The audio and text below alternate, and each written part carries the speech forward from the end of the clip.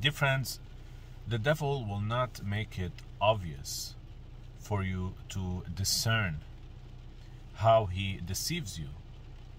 A major deception today is to replace love and righteousness with tolerance of sin and wickedness. This is what the devil does, and he does it in a very smart way. He mixes truth with lies, and this is how deception works. He will not make it obvious. A lot of people today fall to that trap. They think that as long as they believe or they claim that they love Jesus or that Jesus is their Lord, that means they are saved and on their way to heaven. And whenever you speak about sin, then they will try to accuse you of spreading a false gospel or works-based salvation. Also, a lot of denominations use that deception, the deception of tolerance. One big denomination, if we want to call it that, is Catholicism. The Catholic Church is all built on that deception. They never speak about repentance of sin, complete repentance. They always speak about how tolerant we have to be with others who are living in sin.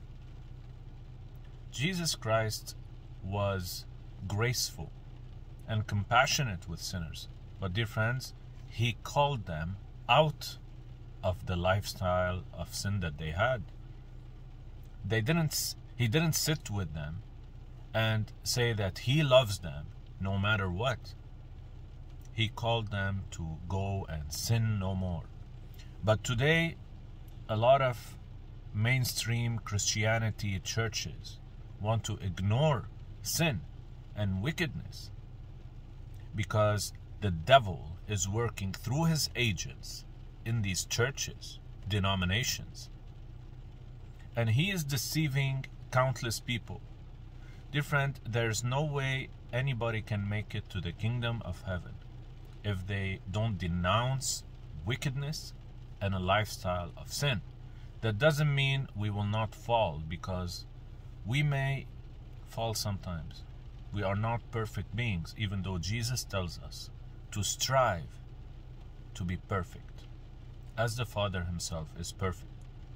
But if we live in deliberate sin, if we plan our sins, if we deliberately go and fornicate, if we watch pornography, if we commit adultery, dear friends, there is no way we're gonna make it. God is not mocked. True faith is proven by our obedience. And any Christian today who claim they are Christian, or they claim that they are evangelists, preachers, teachers, any one of these servants or ministers who claim that they are working for God, yet they don't speak out against sin and wickedness, they never mention repentance. Dear friends, these are deceivers, and they are deceived themselves.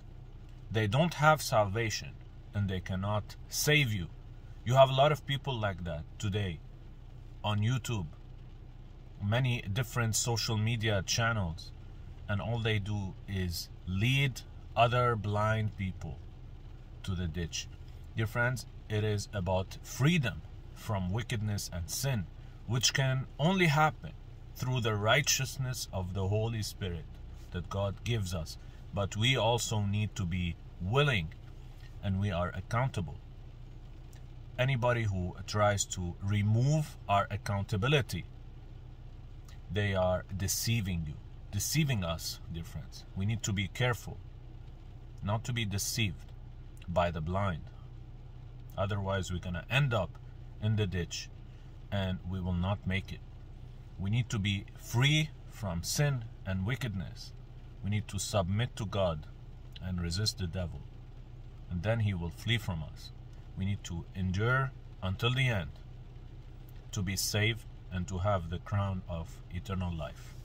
And may God bless you.